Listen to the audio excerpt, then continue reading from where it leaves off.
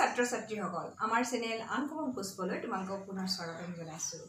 মই তোমালোকৰ লগত আলোচনা কৰি আছিলো পাৰস্যত এভুমুকি নামৰ পাঠটোৰ বিষয়ে ইতিমধ্যে আমি পাঠটোৰ প্ৰথম অংশৰ বিষয়ে আলোচনা কৰিছো আৰু আজি পাঠদানত মই দ্বিতীয় অংশৰ বিষয়ে আলোচনা কৰিম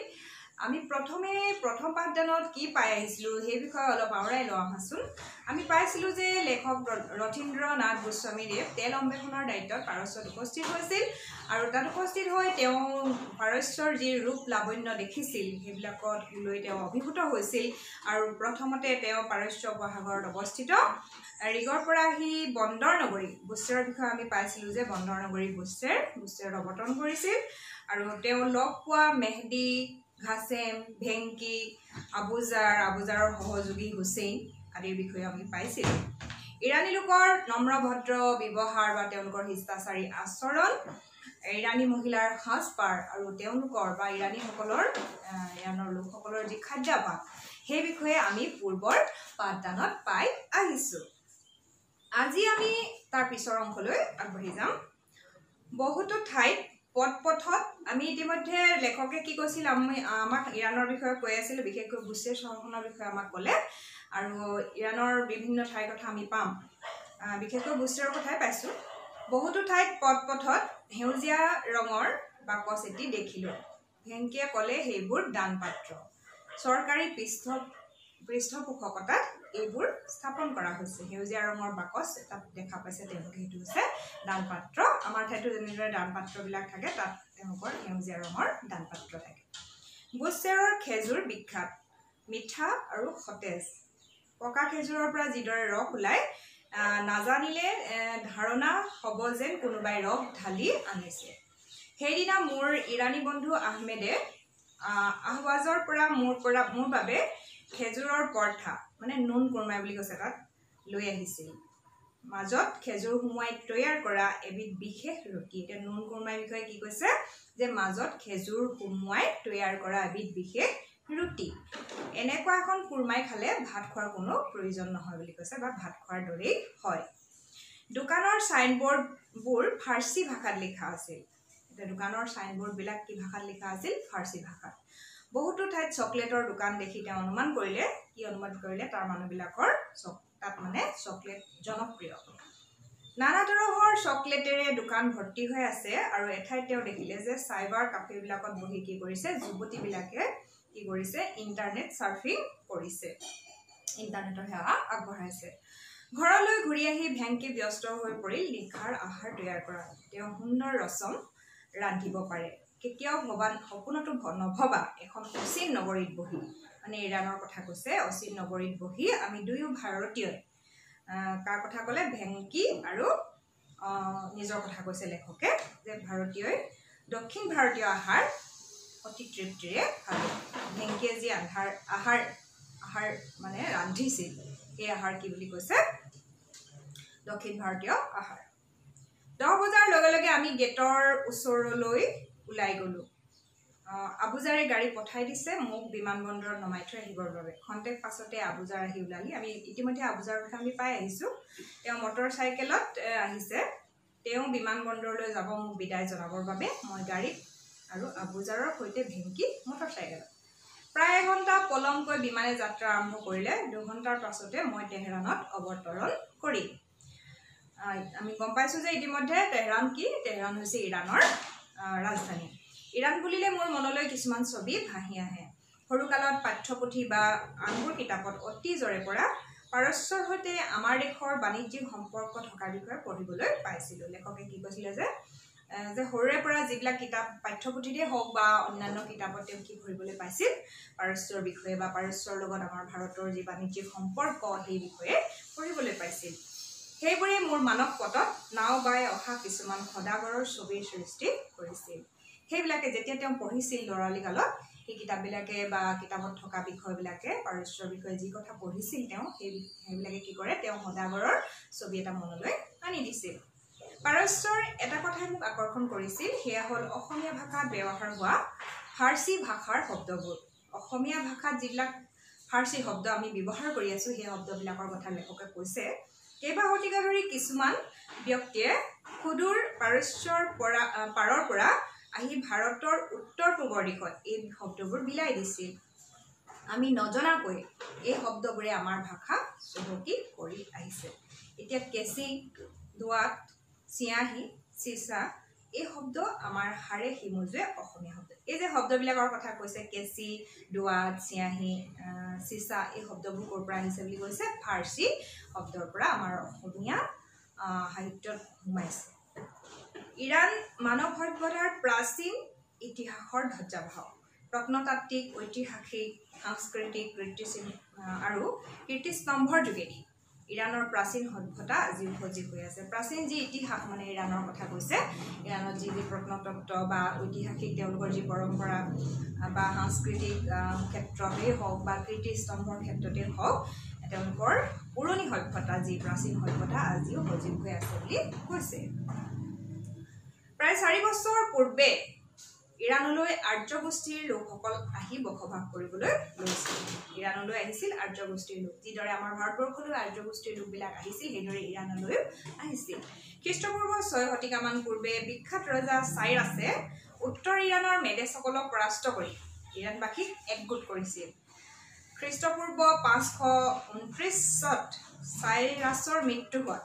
নতুন ৰজা দৰিয়াছে সাম্ৰাজ্য প্ৰসাৰৰ প্ৰয়াস কৰিছিল পৰৱৰ্তী কালত অৰ্থাৎ 4ৰ্থ শতিকাত আলেকজেণ্ডাৰৰ আগমনে চাইৰাছৰ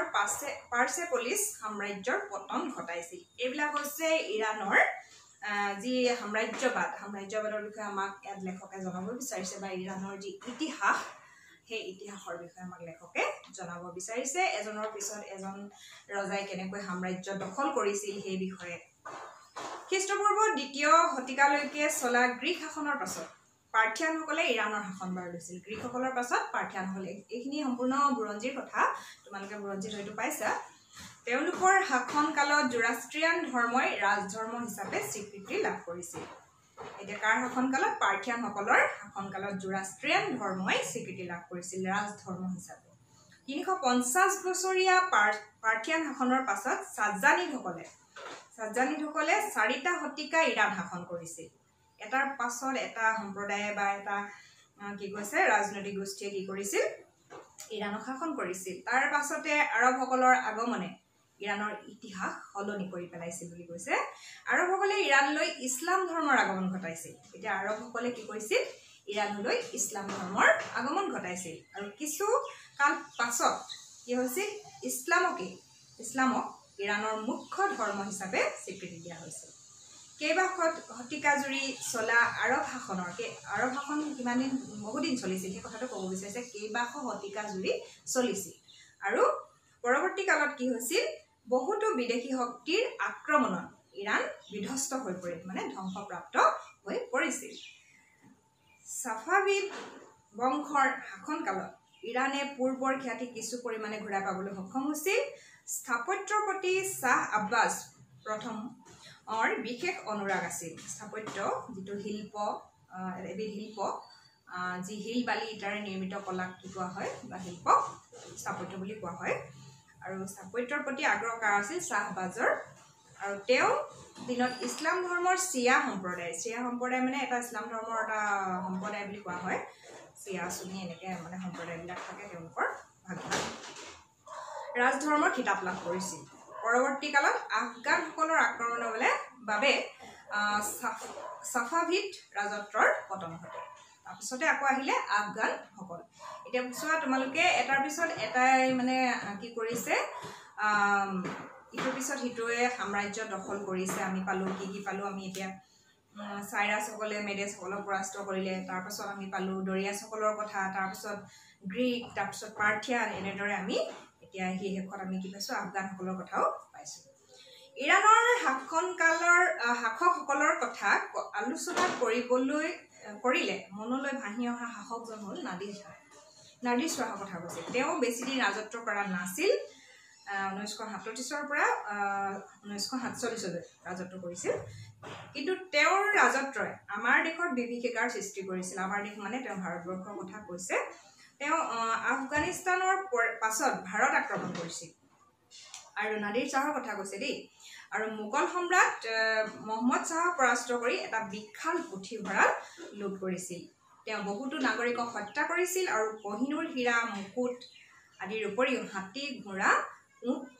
লৈ গৈছিল ভাৰতবৰ্ষৰ পৰা তেওঁ ইমানবোৰ সম্পত্তি লুট কৰি নিছিল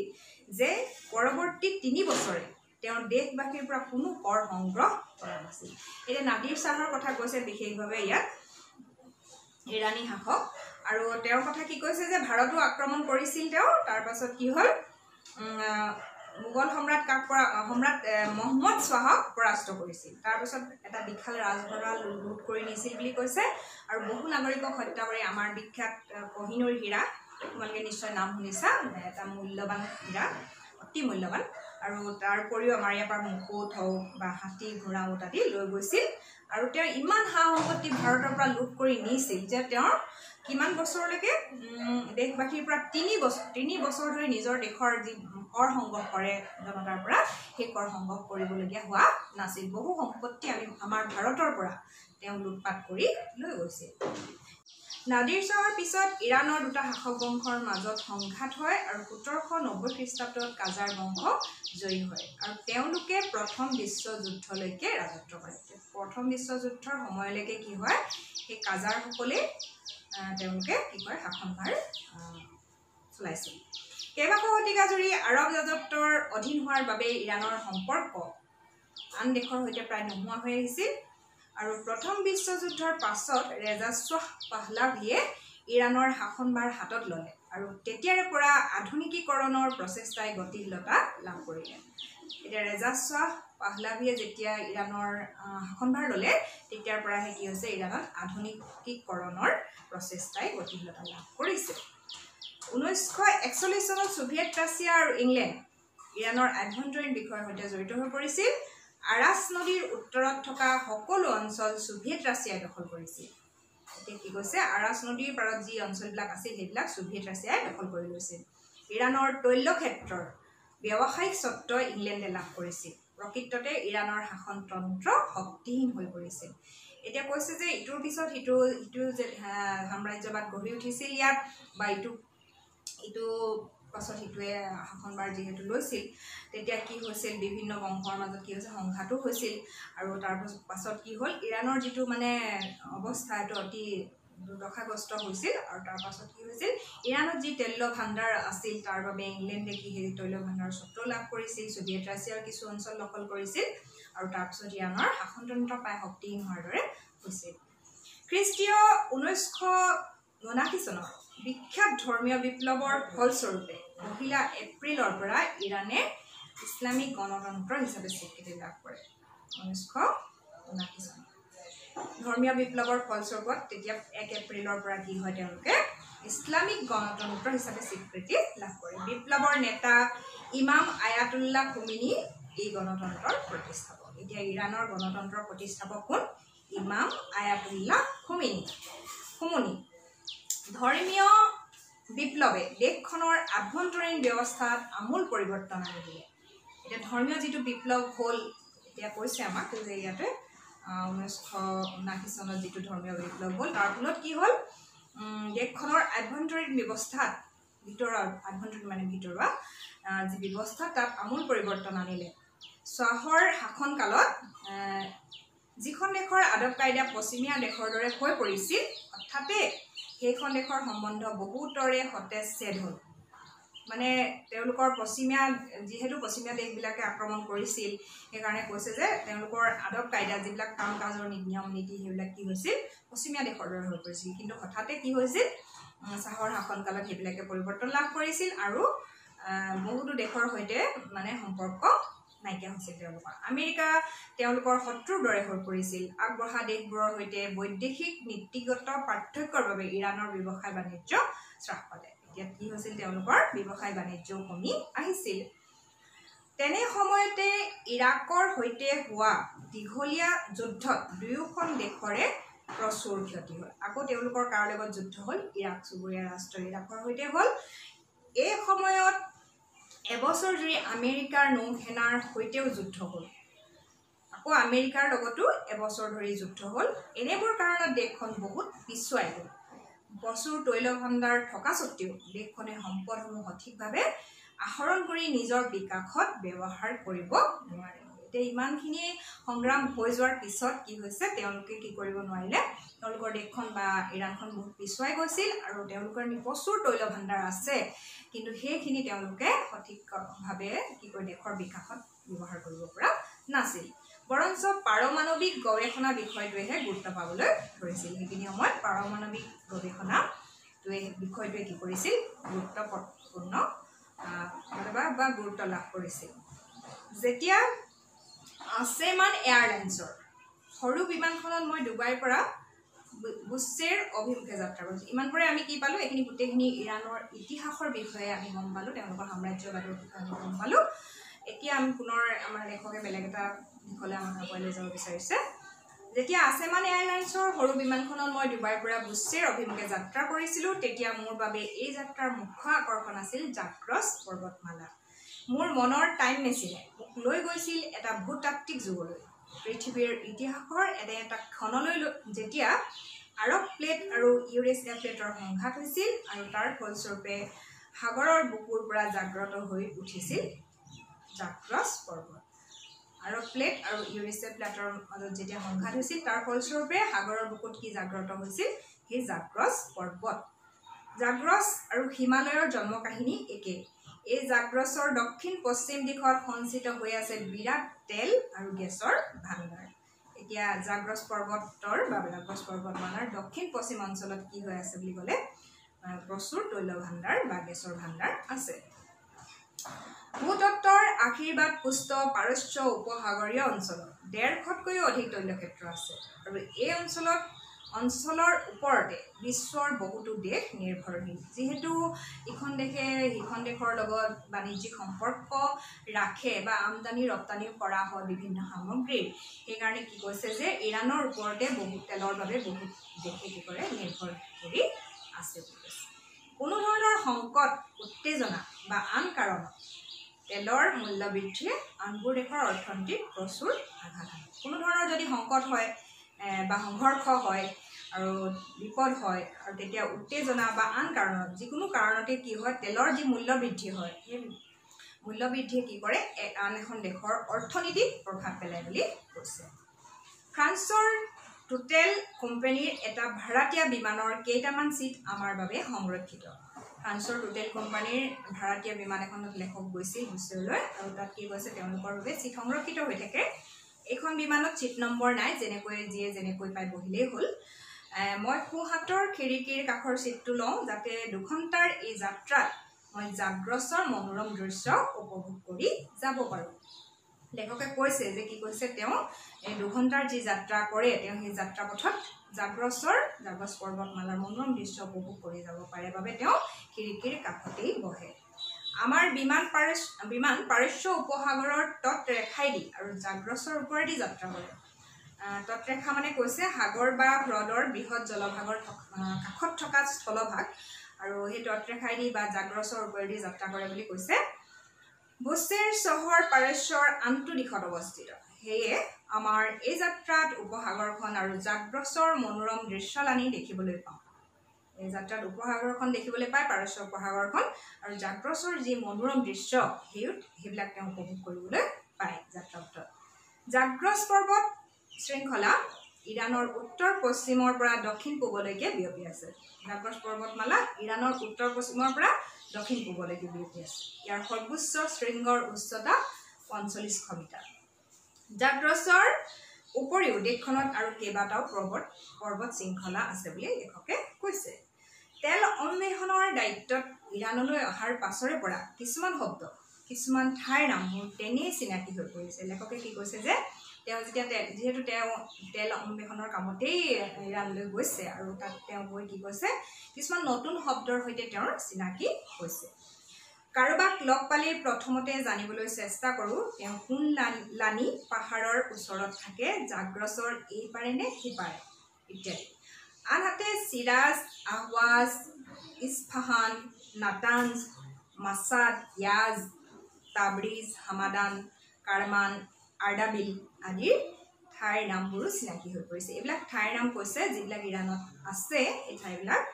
বিভিন্ন ঠাইৰ নামৰ সৈতে তেওঁৰ ইতিমধ্যে পৰিচয় ঘটিছে তাতোকৈ আদৰৰ হৈ পৰিছে কেইটামান ফাৰ্চী শব্দ খেলে মামনুন মেৰ্চি সালাম সব্বাখেৰ ইত্যাদি এই শব্দবিলাক আমি অৰ্থ আগতে পাই আহিছোঁ যে কি কৈছে এই শব্দবিলাক তেওঁ যিহেতু হততে ব্যৱহাৰ কৰিবলগীয়া হৈছিল আৰু সেইকাৰণে সেই শব্দবিলাকৰ লগতে তেওঁ সুপৰিচিত হৈছিল এই শব্দবোৰে মোক যথেষ্ট সহায় কৰিছে ইৰাণীসকলৰ সৈতে বন্ধুত্ব গঢ়াত এতিয়া কি কৈছে লেখকে যে এই যিবিলাক শব্দ পাইছোঁ ইয়াত যে খেলে মামনুন মেৰ্চি সালাম সব্বাখেৰ এইবিলাক সন্মানসূচক শব্দ আৰু সম্ভাষণসূচক শব্দ তেওঁ যেতিয়া মানে ইৰাণী লোকসকলৰ লগত কথা বাৰ্তা হয় তেতিয়া ব্যৱহাৰ কৰিবলগীয়া হয় আৰু তেতিয়াই তেওঁ কি হয় ইৰাণী লোকসকলৰ সৈতে বন্ধুত্ব স্থাপন কৰিবলৈ তেওঁ সহজ হয় যেহেতু তাৰ মানুহৰ লগত মিলি থাকিবলৈ হ'লে তাৰ ভাষাটো বা তাৰ আদব কায়দাবিলাক আপোন কৰি ল'বই লাগিব সেইকাৰণে লেখকে সেইটো কৰিছিল লেখকে আৰু ইৰাণী লোকসকলৰ লগত তেওঁ বন্ধুত্ব স্থাপন হৈছিল ছাত্ৰ ছাত্ৰীসকল ইমানতে মোৰ আজিৰ পাঠদান সমাপ্ত হৈছে আশা কৰিছোঁ তোমালোকে বুজিছা আৰু পুনৰ পাছৰ পাঠদানত মই তোমালোকক ইয়াৰ পিছৰ অংশৰ বিষয়ে আলোচনা কৰিবলৈ আহিম তোমালোকৰ লগত আৰু সেই আজিলৈ আহিছোঁ তোমালোক কুশলে থাকা ধন্যবাদ